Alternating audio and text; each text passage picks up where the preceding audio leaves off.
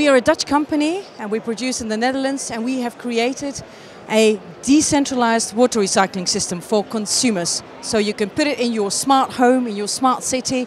You can recycle your own water, your bath, shower and washing machine water. And actually we make it clean, clear and safe again, so you can reuse it again in your house. We have several clients. Our business plan is actually B2B to C. But at the moment we also do B2C. Why is that? Because we have a beautiful website, and basically we produce in the Netherlands and we can ship anywhere in the world, because there is a world market for our residential water recycling system.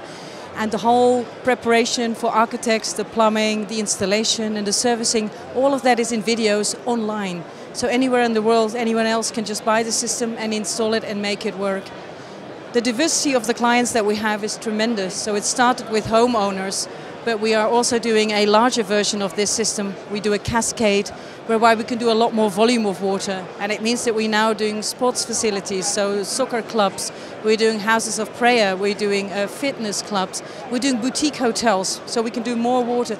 We're actually doing quite a lot of very nice, beautiful, high-end lodges in Namibia and now in Vietnam that want to, make their lodges and their hotels more sustainable. What we don't use is filters, membranes and chemicals. Reason is chemicals, no. Filters and membranes do very well in water cleaning, but the problem is they clog and you need a lot of maintenance. And in an industrial setup you have a maintenance team, but at your home you don't have a maintenance team, you don't want a maintenance team. So what we have done and what we have made is a self-cleaning system. And how do we do it? We use 6 existing techniques: sedimentation, flotation, foam fractionation, dissolved air flotation, an aerobic bioreactor, and the final step is a UV light, so we disinfect the water, and then it is actually clean, clear and safe, just like, it's not drinking water, but it looks like drinking water, and you can reuse it again.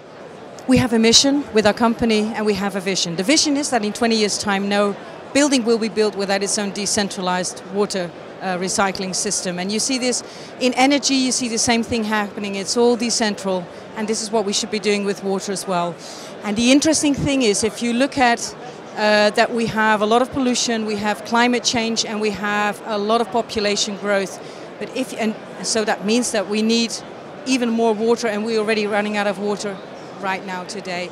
But if you see the power of decentralized water recycling, if you see what happens if we start in every new building, we start implementing decentral water recycling, you can see that in 20, 30 years' time, we use less water with 2 billion more people than we're doing right now. So it really is a no-brainer. And it's just so simple to give this water, which is so lightly contaminated, at the source, just give it another loop and use it again.